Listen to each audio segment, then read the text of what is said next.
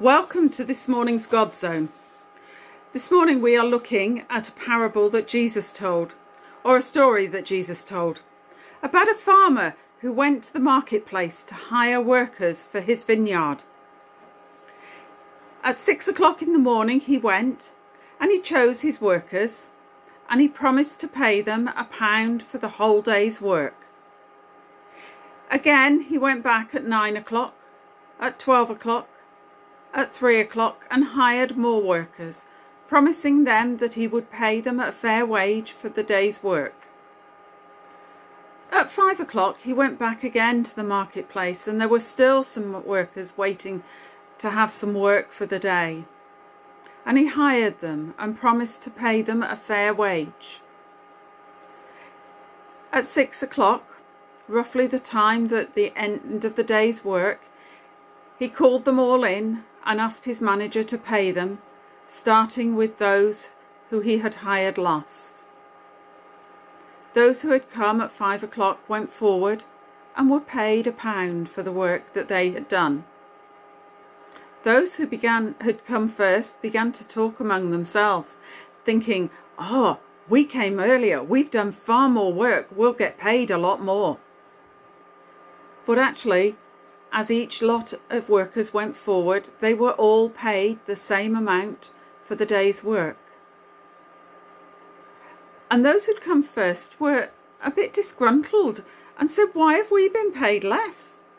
We've been here all day, we've worked hard, and those who came last and had it easier have got the same as us. And the owner said to them, is it not up to me what I do with my money? And if I choose to pay you all the same, because I'm generous, then that is my decision. And in the same way, God is generous to each one of us. And his promise is the same for each one of us.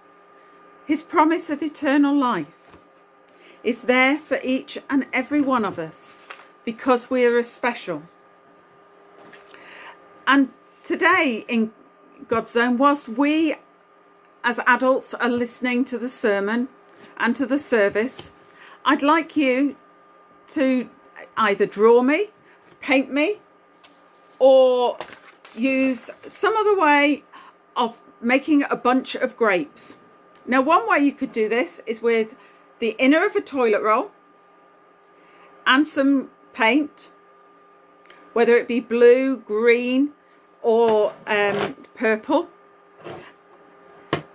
Take your toilet roll, press it into there, and then make a bunch of grapes or more on your piece of paper. And then you can take a green or a black or a grey and just draw in the branch. And if you're feeling clever, you might get somebody to draw you a leaf on there too. If you want to, you can colour in your bunch of grapes. And that is just to remind you of the story of the man who harvested grapes. But he also paid his workers £1, so you may want to rub some coins too. Just remember to rub the same number of coins for each person that you're doing it for. I look forward to hearing what you've done in GodZone. And I hope you enjoy your craft work this morning.